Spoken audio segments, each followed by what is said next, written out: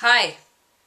Most of the time on Read the Stars, I like to keep things nice and light and funny and a little bit more entertaining than anything, but it was just irresistible for me today to share with you something that I've observed.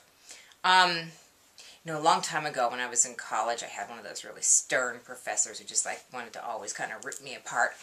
He really enjoyed it too, and he posed the question to the class, do we believe that history was sequential, random, or cyclical? The rest of the class also, was not very enchanted by this guy, but they answered the question the way that he wanted to hear it, which was that it was either random or sequential.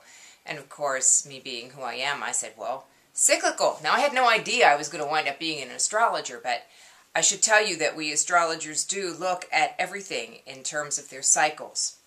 And I noticed some patterns in the cycles of two big planets. One is Saturn, in the case of Egypt, and the other one is Uranus. Yes, that's how you pronounce that word, Uranus, in the case of Libya.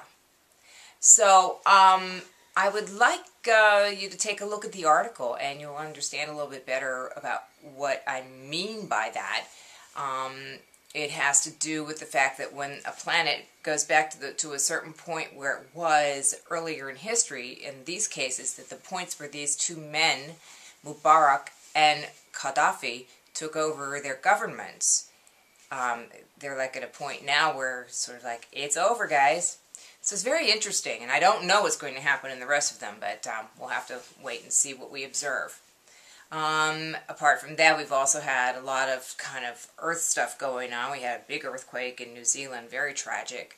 We have a volcano going off in the Philippines, and we have that lovely solar magnetic storm that's coming at us. So I think that everything is going to be all right.